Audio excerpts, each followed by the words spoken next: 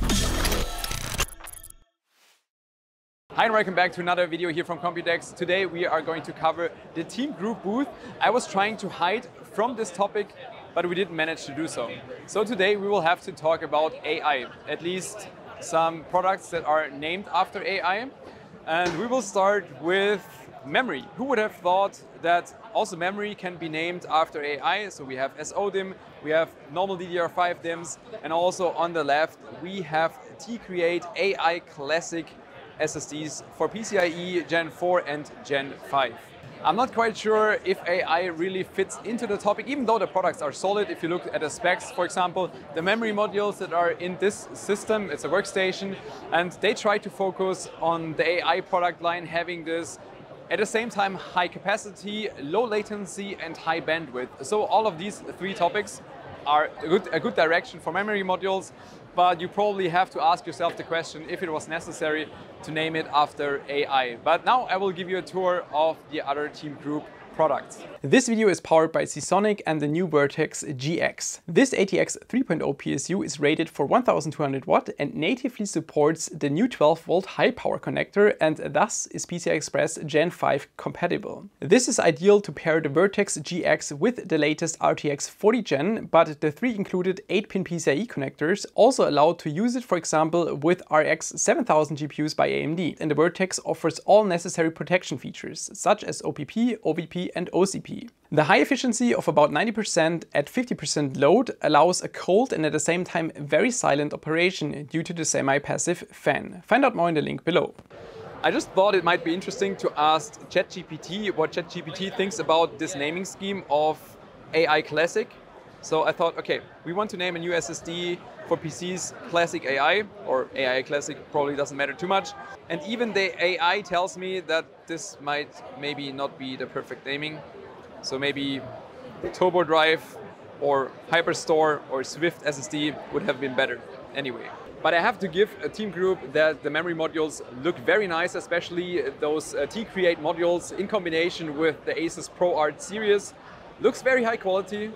So these memory modules right here, available in black and white. And those are 7200, 48 GB per dual modules, and C32, 7200. There are also non-AI SSDs from Teamgroup, so the normal ones, different gens, so Gen 4, Gen 5, different speed, different sizes, with different cooling methods. Highlighted though that they all come with those copper and graphene stickers to enhance cooling, even though they don't really have a heatsink on it, but apparently this already enhances cooling. It's still not enough, at least for the Gen 5 SSDs, so you need extra cooling, which leads me over to this part right here. And I'm pretty sure you know that I'm a big fan of M.2 coolers. We covered a lot of these in different videos, and I can already spot very interesting pieces for the future, for future video content. I think this one is pretty normal. It's just a big passive heatsink. I'm also sure that I already saw this one from a different vendor, so big heat pipe cooler with a fan on front, this time just black and with a Teamgroup logo on top. This one is pretty interesting because you can stack multiple of these on top. It's magnetic, attaches. I was wondering how high you can stack this to enhance the cooling. Interesting design, very interesting. The most interesting of those M.2 coolers is the Waterflow one, the WF01, might also want to call it WTF01. It is a very interesting design though. If we switch to here, you can see the schematics, how it's built. And that is the front side. You have a fan and you have fins to dissipate the heat. And on the back side, you have a pump. So going back to the cooler itself, fan in front, see the fins on the right, and if we move to the left here, there's a pump hitting in here. And that is a very interesting design. So it's a closed loop liquid cooler on just an AiO, very tiny space, but contains water. I'm curious how good this is, and I was wondering how much better this would perform instead of just having more space for the fins, you know, because looking here, you can see a significant amount of space is taken up by the pump. I would say at least 20 to 25% of the space is taken up by the pump. So I was thinking if it would just maybe perform better if you would get rid of the pump and just have more fins to dissipate the heat. But that's definitely something I will try to reach out to Teamgroup to get this to test. because this is a very interesting design. Teamgroup also has normal memory modules, non-RGB, T-Force Extreme, different capacity, different designs, white, black, and also, you might laugh, one of my personal highlights, the pink ones. I think they look pretty cool. That's at least something unique, even though it doesn't even have RGB. If you want to go with RGB, they also have these in white and in black. And honestly, these RGB-wise, I think the effect is pretty amazing. It looks almost like a little bit of smoke or dust is trapped inside this acrylic case. So I think the RGB effect, and I'm not sure if you can really see this on the camera, but live, these modules look pretty cool. Teamgroup also shows their own AiO. The SSD part reminds me a bit of the Corsair solution because this is magnetic detachable. Basically, this one is the base version, and if you want to go with the LCD version, this one just comes on top. I think this will also be available separate, so you can also get the base version first, and then if you want to, get the upgrade kit later on.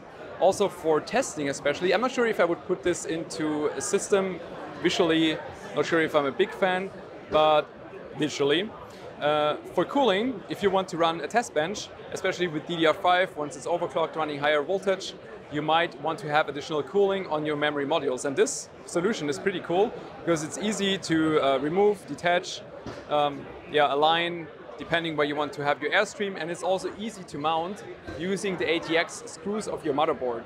So especially for a test bench, I can see that this could be quite handy. You can just lift it off if you want to remove the memory modules and then put it back down. So that is a pretty cool solution, especially for test benches. You can escalate this even further with M.2 cooling by adding an AiO dedicated to your M.2 SSD. And if you think about that typical M.2 SSDs, even Gen 5, they dissipate about 6 to 10 watt maybe. That's pretty wild. That is pretty wild. But Teamgroup is going to send this to us, and we are happily testing this in another M.2 cooler roundup.